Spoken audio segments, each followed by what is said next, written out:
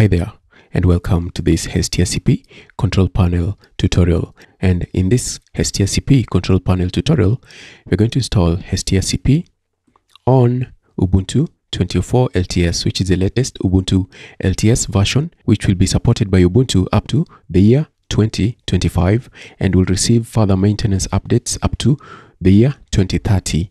So that's why you should always use an LTS, long-term supported Ubuntu versions for your server.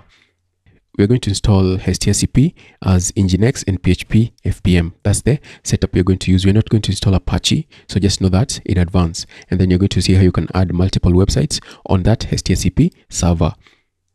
So the tools that we're going to need for this tutorial: number one, we're going to use Contabo as our VPS of choice.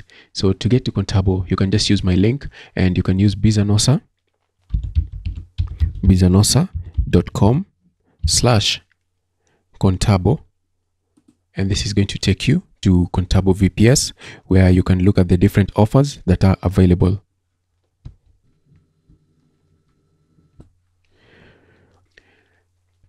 We're going to need to set up our server, and as I said, we're going to use Ubuntu 24, so we're going to need to set it up. And the post that we're going to use to set it up, you can find that on my website, and the link will be in the description. But if it is not there, you can just search for it on Google or Bing.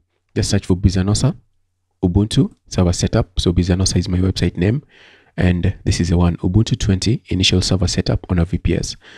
And this is a post that I'm going to use to set up my server. So as I said, we're going to use Ubuntu 20.04. So we're going to use this to set up Ubuntu 20.04.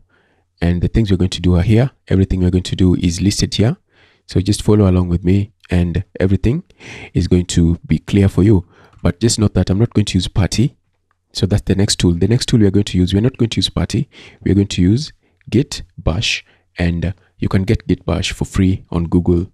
So just search for Git, download Git, and you download it from this website, Git SCM. We're going to use Git Bash. So I'm on Windows, that's why I have to install Git Bash. If you're following along on Mac or on Ubuntu, then you can just use the terminal. Instead of having to install Git, you can use terminal. But if you want to follow along, you can still install it. You can see you can install Git for Linux and even Mac. Now, if you don't have it and you are on Windows, just click there and download it, install it, and it's going to come with everything you need. It's going to come with Git Bash, Git GUI, and Git CMD, but we only need Git Bash. So once it's downloaded, make sure you install it, and we will start in the next video, and we're going to start by setting up our server on Contabo. I will see you in that next video when we set up our Contabo server.